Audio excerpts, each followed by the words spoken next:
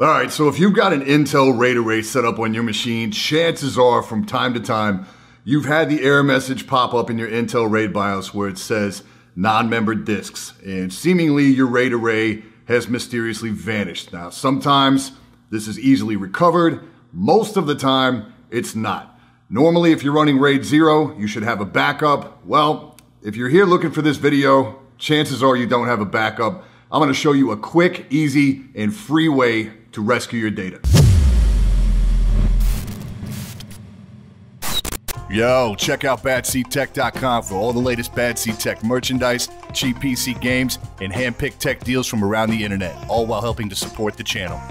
Yo, I'm Brian P. You're watching Bad Seat Tech, and what's really good? So recently I got my hands on an NVMe drive to upgrade my workstation a little bit. Install was a piece of cake. I simply did this. And then the whole world came undone.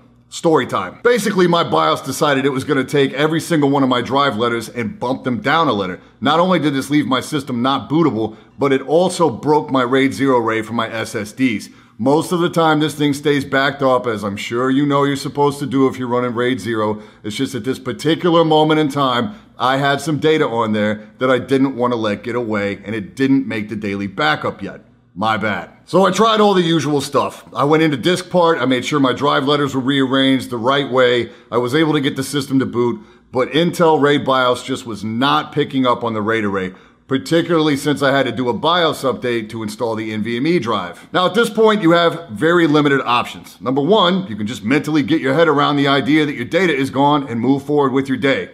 I don't think many of us picked that. Second, you can download some data recovery software that is normally going to run you a pretty penny and may or may not recover the data that you're after. Or third, you can hire a professional and pay through the nose. The choice is yours. Now, I knew I couldn't be the only person using an Intel RAID array that had had this issue before, so naturally I took my very specific search inquiry to Google, and I wasn't able to turn up a whole lot. But what I did find was a forum post on overclock.net going all the way back to 2009, where a user recommended a program called Test Disk. This is by CG Security by a developer named Christoph Grenier.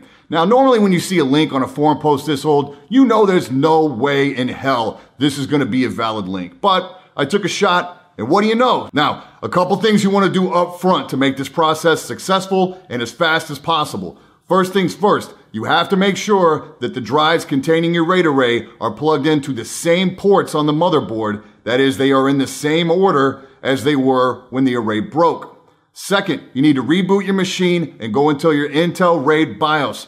Once you're in there, you're going to do something that's going to scare you to death, but you have to create a new RAID array using the same drives. Trust me, this is terrifying, but at this point, you have nothing else to lose, so just do it. And once you got all that done, you want to boot into your Windows desktop and load Test Disk.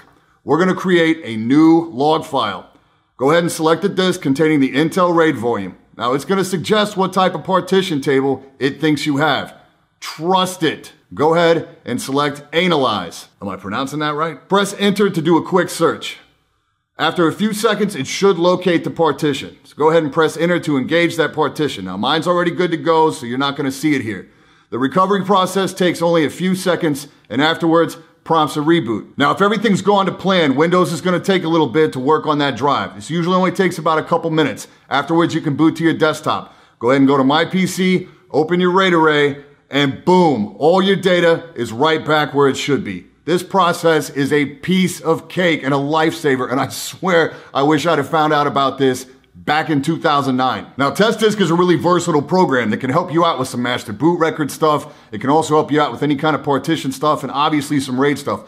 What it can't do is recover data if one of your drives has gone bad. So if you've got a RAID 0 array or RAID whatever array and one of your drives is starting to fail, this is not going to bring your data back. For that, you will need a full-featured retail expensive data recovery software and a whole lot of faith. But if you just need to get some partition work done, this utility will do this for free. And that's all there is to it. Hopefully you're not still watching this video anymore. Hopefully you got your data back and you've donated to CG Security and you're well on your way to using your computer like you were before you boned it in the first place. That's it for this time. I'm Brian P. Thanks so much for watching. Don't forget to hit that like button, hit that sub button, and until next time, stay up.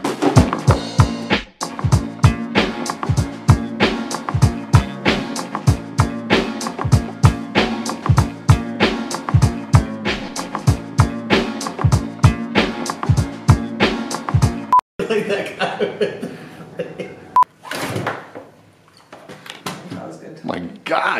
Light it up. Whoa! Shit!